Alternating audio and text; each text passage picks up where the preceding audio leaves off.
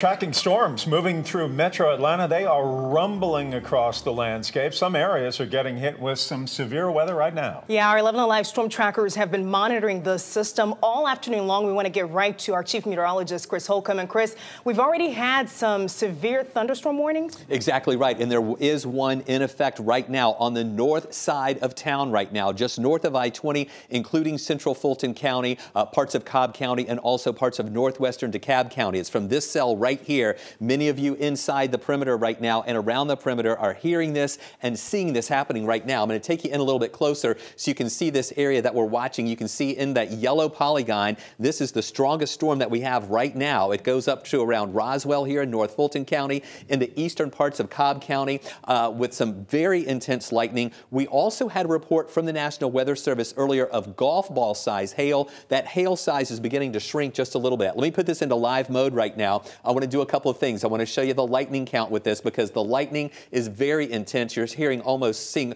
constant lightning and hearing a lot of thunder there. 89 lightning strikes just in the past 15 minutes. Now, I also want to show you the hail with this because earlier, all right, now on the south end here, this is where the largest part of the hail is. This has actually grown a little bit here on the south side. That purple that you see right there, that is where we have some hail estimates there by Doppler radar of about almost 2 inches in diameter. So it was stronger up here a second ago that weekend, and now this largest hail is down here just north of I-20. I really wouldn't be surprised if the National Weather Service is going to have to issue another warning right here to include parts of DeKalb County near Clarkston, also down toward Belvedere Park and Panthersville on that side of the perimeter. So we're going to keep an eye on that for you coming up. But that is where we have the warning that is in effect right now on the north side. I want to get you right into that right now. That's where our storm tracker thunder truck is right now. Meteorologist Samantha Moore in the truck. Sam, you guys have been going through the hardest part of this rain.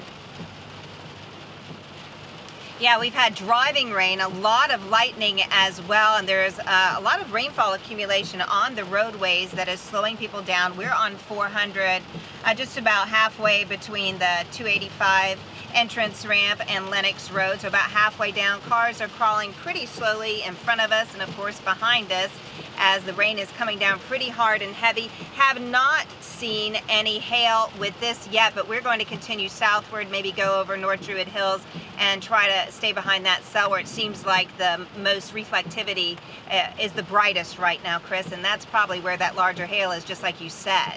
All right, Sam, y'all be careful out there. I know the traffic is not good whenever we have rainy and stormy conditions here. Let me take you over on the east side near Conyers, another cell there, not classified as severe, but a lot of heavy rain, thunder and lightning with that and strong winds. Putnam County, you also have a severe thunderstorm warning in effect. This is just south of the Lake Oconee area. Plenty of lightning and large hail possible with that storm too. On the north side, we've been tracking some of these storms up around Rome, moving up 75 there in parts of Bartow County. This is just to the west of Allatoona Lake, and then additional showers scattered around parts of North Georgia. Here's that one that I just showed you in Rockdale County with all the thunder and lightning with it. And again, that severe thunderstorm warning on the top end of the perimeter with that hail, damaging winds possible with that, very heavy rain and frequent lightning too. We're going to keep the crawl rolling at the bottom of your screen. This warning is going to expire at 5:15. If additional warnings are issued, that will come up on the screen and we'll let you know more about that storm if more warnings are issued.